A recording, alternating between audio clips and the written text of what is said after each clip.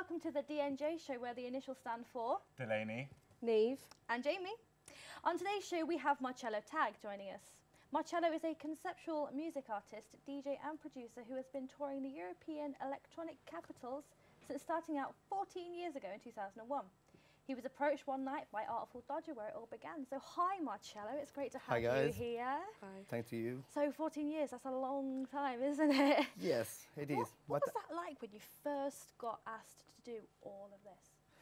Well, first of all, I'm sorry for my English. I don't speak English so well, so Oh, no, it's I will fine, do don't a worry, lot of mistakes speaking with you. And was so strange because I was a party in Bath, and at the end of the night it was like 6 o'clock in the morning. I was a little bit drunk. A little bit? A little bit. Yeah. Sounds like a good story.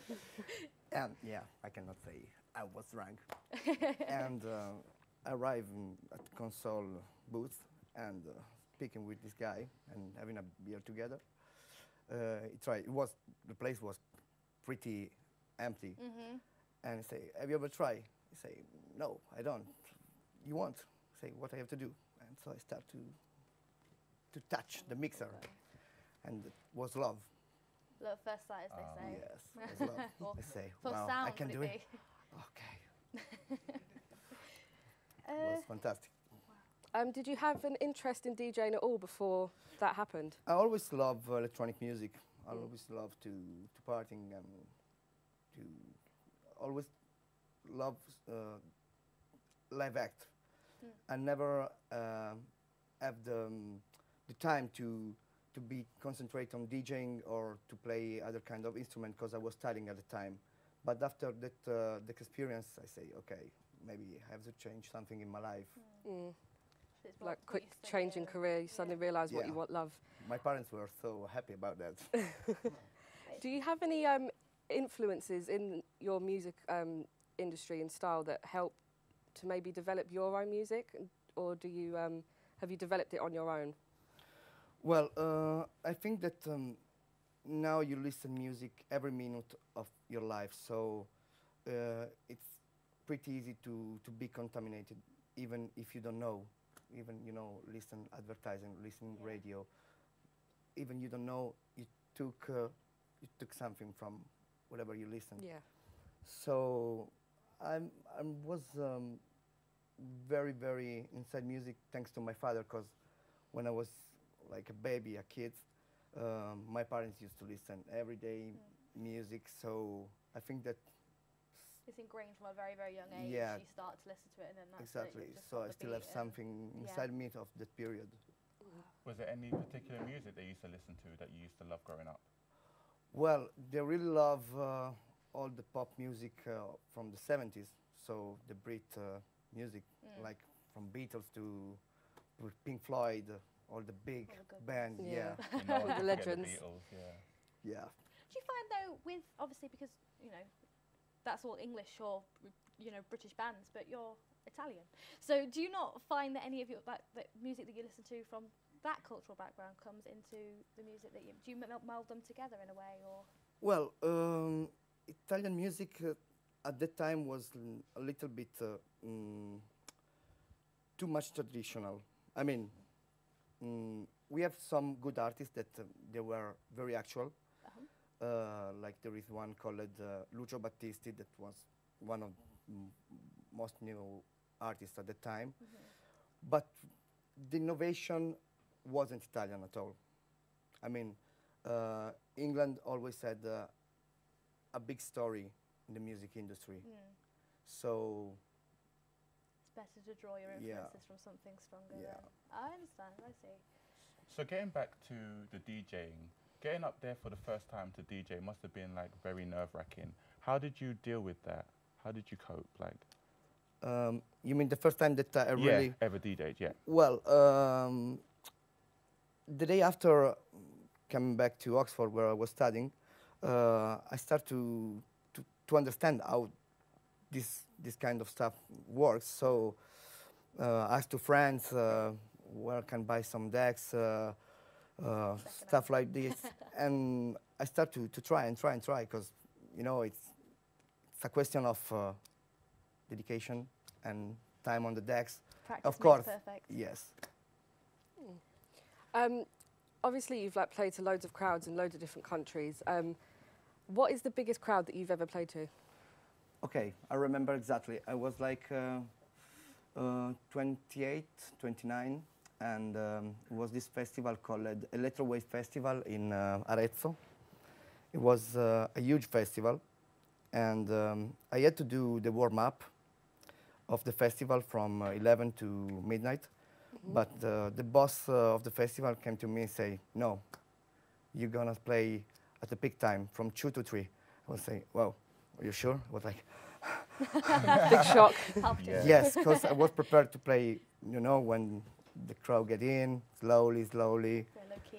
And so I was playing after too many DJs, before Ellen Alien, and I had in front of me almost 15,000 people. So it was Wow, like, that's a lot of people. it was Oh like my this. God. I can imagine. Yeah. I couldn't. Yeah.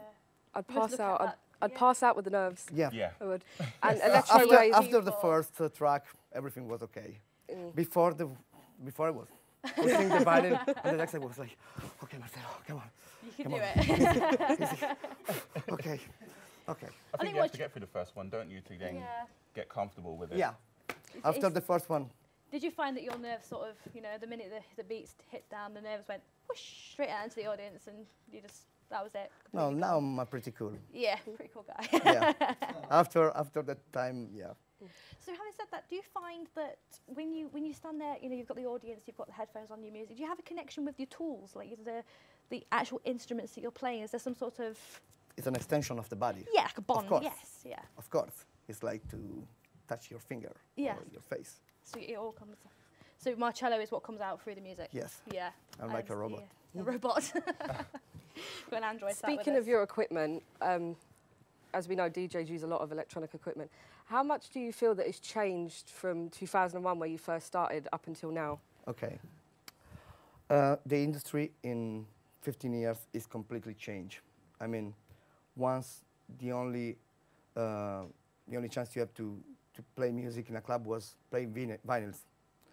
And it was a bad thing because the approach of DJing was very, very expensive because you have to think that buying a vinyl at the time was so expensive. And then to mix, you must have some of them. And now it's more democratic because with the digital, you can easily get tracks from internet and paying less. Yeah.